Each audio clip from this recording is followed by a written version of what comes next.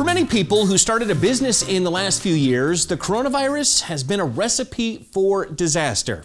That's true, Brian, but for one young lady, things turned out pretty well as she turned her hobby into a full-time job. It's so good.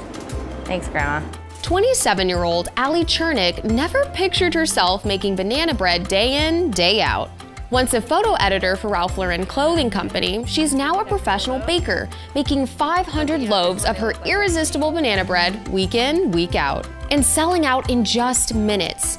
Chernick started with her grandmother's recipe, baking the treat for her friends in college. Everyone would freak out and be like, this is the best, can I have the recipe? And because I always thought I was going to start a business with it, I kind of said, no, I don't want to give them it, I'll just make them one. Now that secret recipe? Well, at least we know it includes some of these ingredients, but with a few secret tweaks, on her way to her famous masterpiece. Chernick decided to create an Instagram account for her creations and did further testing of her sales through a Brooklyn market in December 2019. And it sold out, it was great, and that's kind of when I started to take it a little bit more seriously. That's when she rented a commercial kitchen with space and equipment to help keep up with her overflowing orders.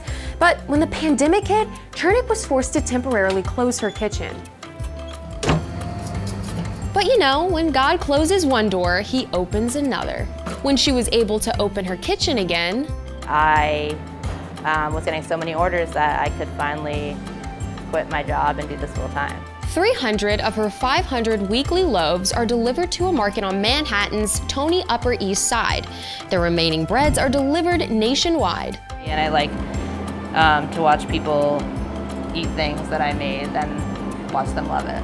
I'm volunteering, Allie.